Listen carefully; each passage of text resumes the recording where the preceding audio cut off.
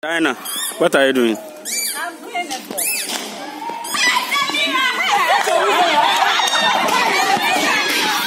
Hey, come on, Dad.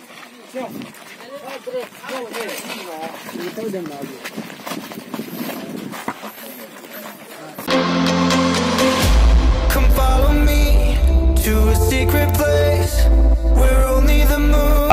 Okay.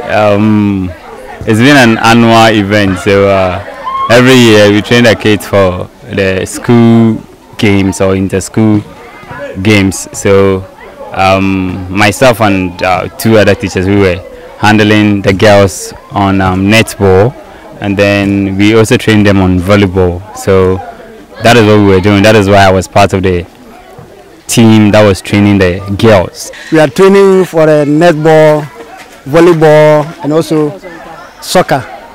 But it's very unfortunate. One or two players are not playing well. But I'm hoping that on the 18th of November we'll be coming back to Afungwa with a cup or certificates. So that's my hope.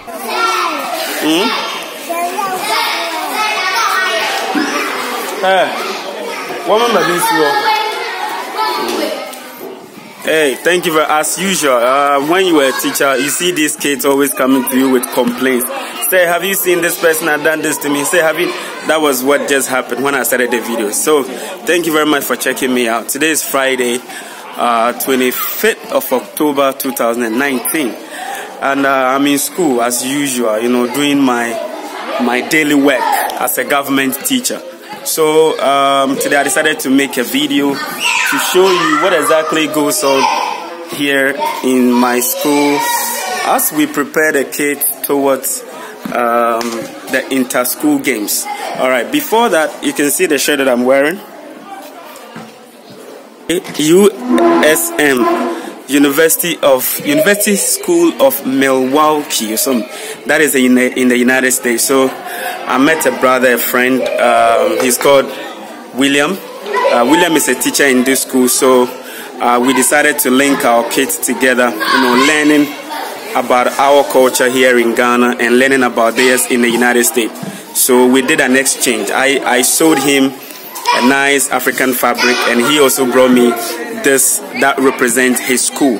So as you can see in the video, today we are having games, training the kids towards an event that happens every year.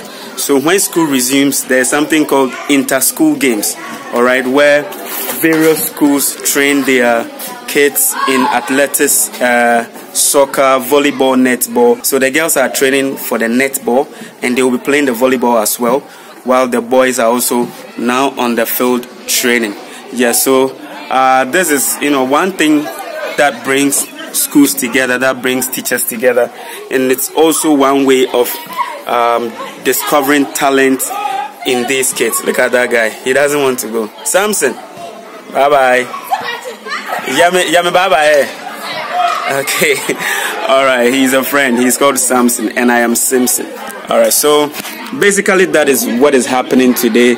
Some of the teachers are training the kids in the netball. So you saw male teachers training the girls on how to play netball, right? Yeah. Kumpa, how are you? Yeah, I'm fine. Okay.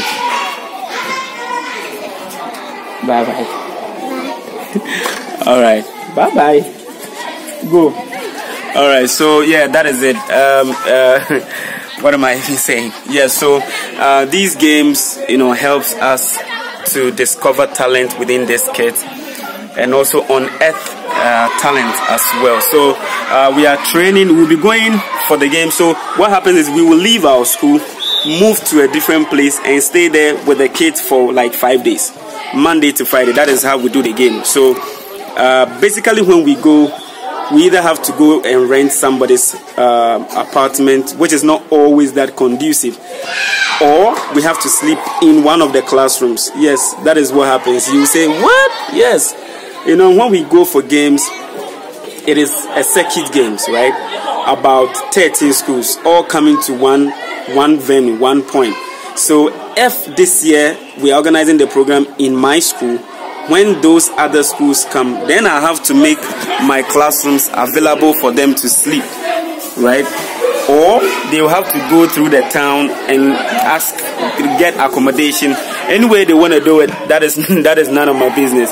Okay, so we are moving to a different place on the 18th of November. We are going with the kids and we have to feed them. Yes.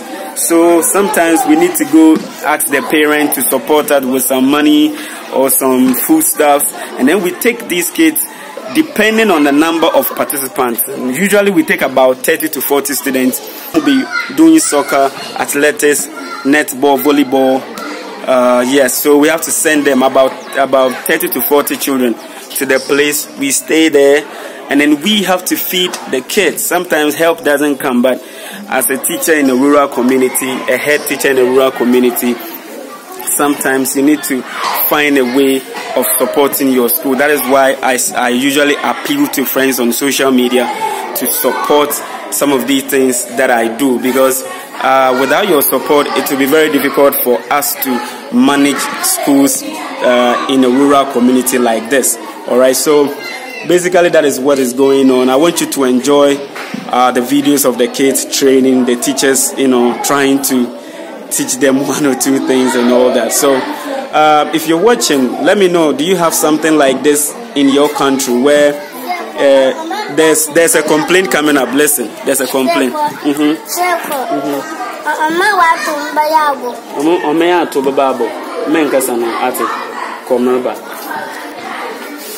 Alright, so I keep telling you, as a teacher in the school, you keep getting the complaints. He just told me, he just complained that somebody has thrown a stone at him.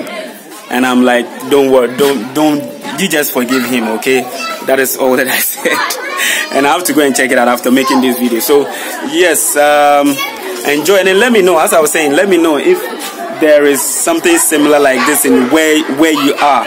If you're in Jamaica, Caribbean, Brazil, Netherlands, wherever you're watching me from, China, wherever you're watching me from, let me know if in your school or in your country there's such programs where students will have to leave where they are to another community to participate in the games, and you have to feed yourself. The government doesn't come in and stuff like that. Hey, so thank you for checking me out, and shout outs to VD, and then shout out to Nicholas. You have subscribed to my Patreon account, and I really enjoy it very much. I really appreciate it. Thank you very much for supporting the movement. So if you're watching, keep subscribing, and I'm bringing you, my main idea is to bridge, close that gap between Africans in diaspora and Africans right here on the motherland. So thank you for checking me out. Subscribe to my YouTube channel. Peace out. We are preparing the kids for the inter-school games, which will be held at Abra Jaban Krum, another community out there. So we will go there and then we will stay there for like 5 days, or the period that we will stay in the competition.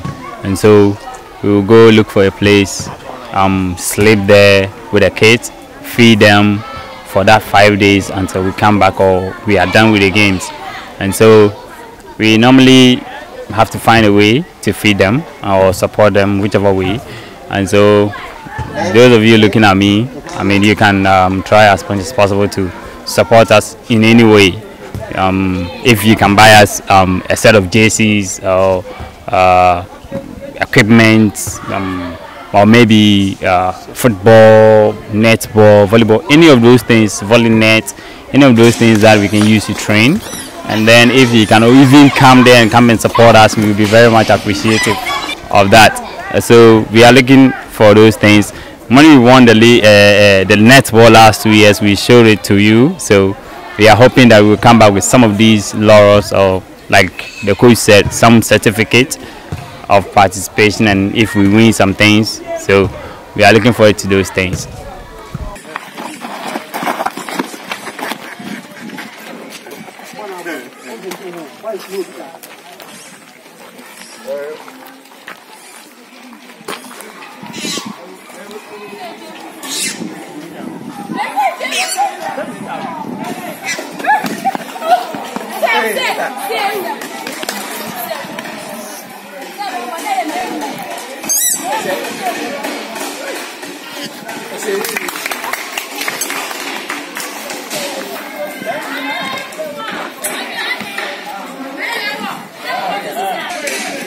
Say, Michelle Maka.